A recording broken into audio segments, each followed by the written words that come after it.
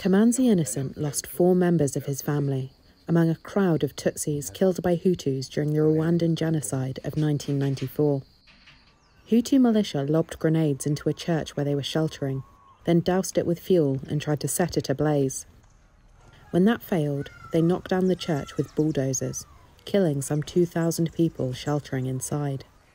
After 2 decades on the run, one of the genocide's most wanted suspects was arrested in South Africa on Wednesday.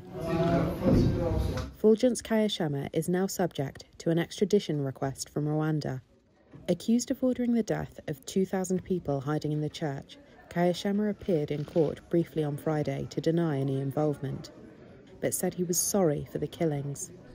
Back in Rwanda, Innocent says he knows the accused. He said the two grew up in the same village and went to the same high school. The day after Kayishema appeared in the South African court, Innocent visited the memorial site where his family died.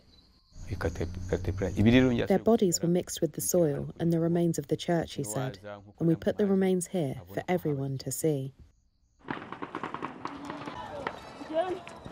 An estimated 800,000 ethnic Tutsis and Hutu moderates were killed during Rwanda's genocide, orchestrated by an extremist Hutu regime almost 30 years ago.